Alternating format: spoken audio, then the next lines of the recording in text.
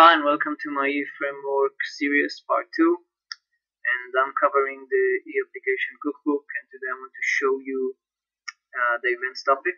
So I have here almost a fresh copy of Yii, almost because I modified it a little bit. So when a user logs in with the admin username, I attached an event that echo welcome admin. So what's going on? When you're dealing with events, you have to do 3 steps. The first step is to create a new event object, and the second step is to attach to the event function or functions, and the third step is to call the event whenever you want. So pretty simple: create an event object, attach functions, and call the event. So let's begin. It's step 1. In my components folder, I have my message class, which extends the C component, and this allows me to create a new function that begins with on, which is the name convention for the events in the Yii framework. So actually, I could call it on something, on whatever. And this function takes an event object and she raises the event. So this is the syntax: this raise event on admin, which is the same of the function name, and it passes the event. So in my site controller, in the controllers folder,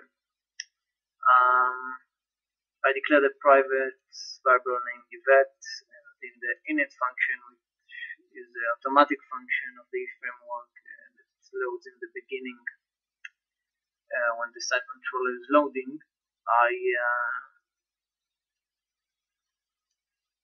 create a new object from the my message, and this is the end of part of the step 1, which is creating the event object.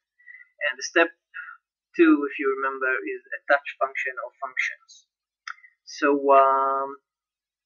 there are many ways you can attach functions to the event. One of them is to pass an array to the function, which includes an object and the function name.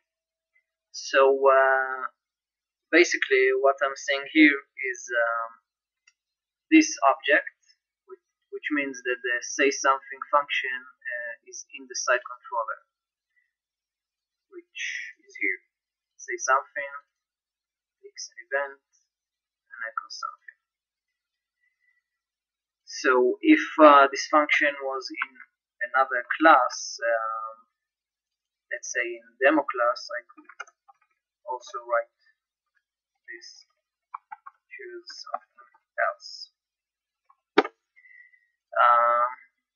So there are many ways you can do it. There are more ways to attach function, but I'm not going to cover them up here. So this is step 2.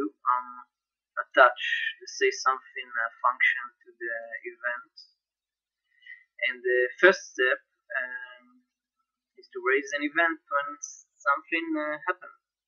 So in the action login function, which is responsible for this page, after the model validates and the model login, I check if the model username equals to admin. If it is, I want to raise the event. So this is how you raise the event. I call my variable, which has this object already, and I call the function on admin, and I pass a new C event, which is just object of Yii framework, and which we can even see what is